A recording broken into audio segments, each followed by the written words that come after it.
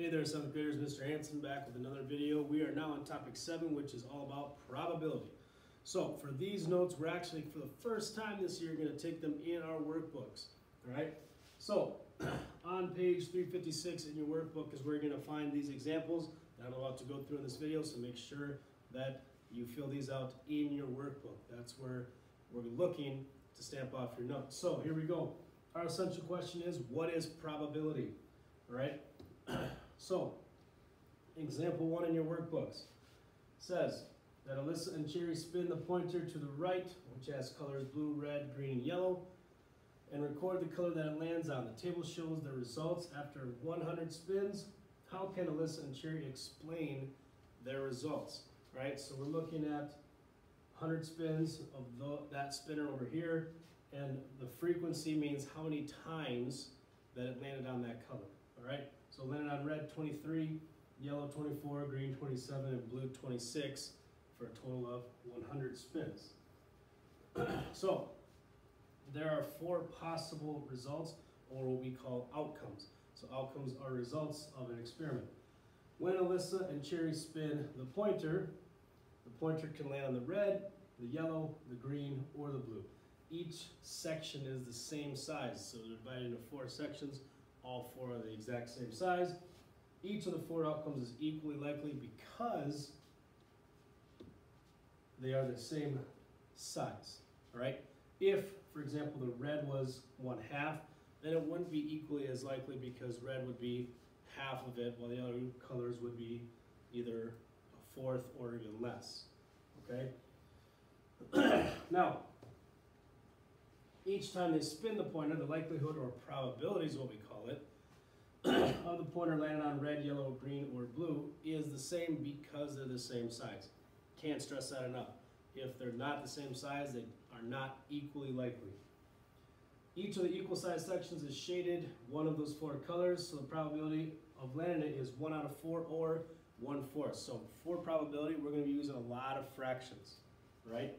So since 1/4 we know is 25%, we can also write probability as a percent. So probability is going to be either written as a fraction or a percentage all the time.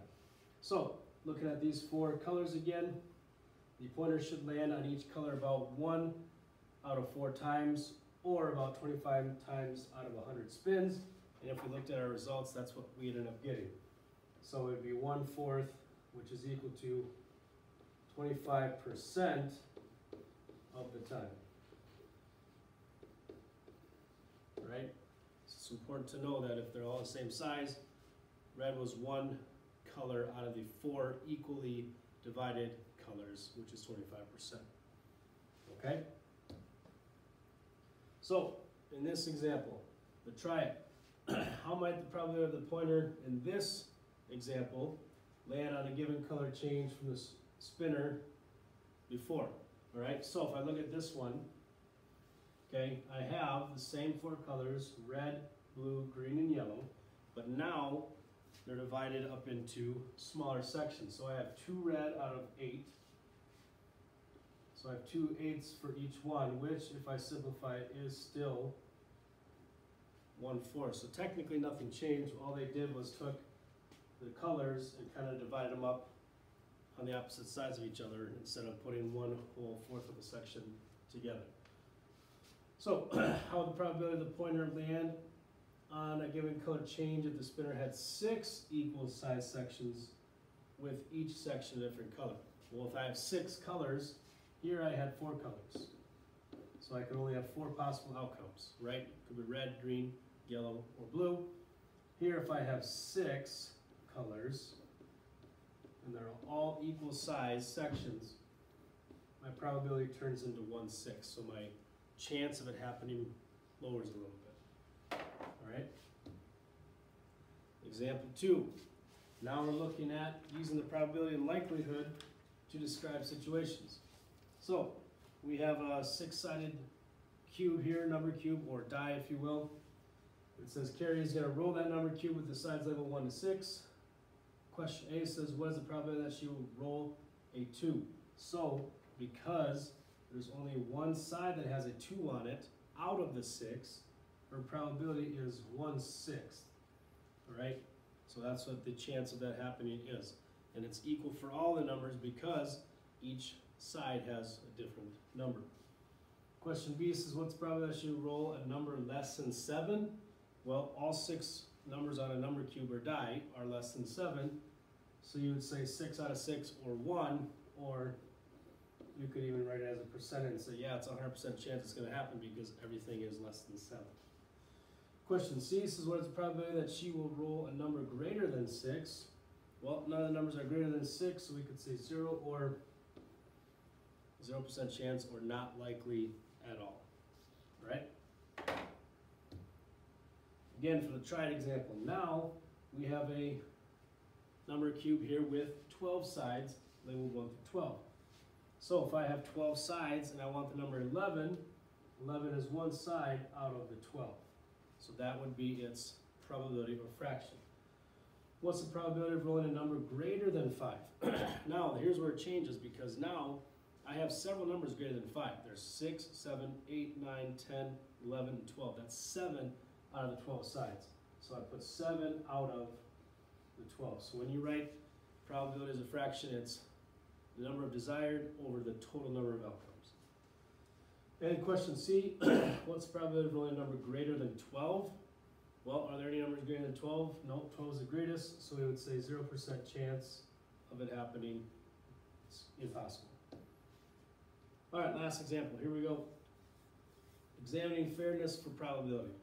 So, Marisol designed a spinner for a game, labeled the sections as follows: D, A, E, A, B, and C. The spinner is fair if there is an equal chance for the pointer to land on each number, or in this case, letter. Is a spinner a fair spinner? Well, we have, as you can see, 6 equal sections, but there's one letter that has 2 sections, the rest just have 1. So the probability of the pointer landing on A is 2 out of 6, where all the rest are 1 out of 6. So is it fair? No, it's not, because that's 1/3 out of the entire thing, where the rest are just a 1/6. Probability of landing on pointer B, like I said, is 1/6. Each one for C and D and E are also 1/6, so A has a greater chance, so it's more likely that the pointer will land on A than any other letter. So no, it's not a fair spinner. Example 3 here. We have a spinner that's got 3 colors, red, blue, and white. They want to know, is this spinner a fair spinner? Well, clearly it's not. We would say no, because if I look, I have 1, 2, 3, 4, 5, 6, 7, 8, 9, 10 sections, 5 of which, so 5 out of 10 are blue, which is 1/2, right? So it says, describe a change that could make the spinner fair. Well, we need all of them to be the same amount. So I need at least a couple more of these to be white. So if I took away 2 blue and made these 2 white, that would be equal to blue, but now red has 4. So with 10, we can't divide 10 equally into thirds, all right? So the way we can make this fair is if we divided it into 8 sections, or something that can be divided by 3, like maybe 9 sections, or 6, or 3 sections. We cannot do it with an even number, 10, 8, 6, or excuse me, 10, 8, 4, or 2. All right, so no, it's not fair if 5/2 are blue. We would have to change it so that they all have the same equal number of sections of the same color. All right, so that's what probability is. It's just looking at different experiments, seeing, hey, what's the fairness, what's the likelihood of it happening, and writing it as a fraction or percent. We'll see you next time.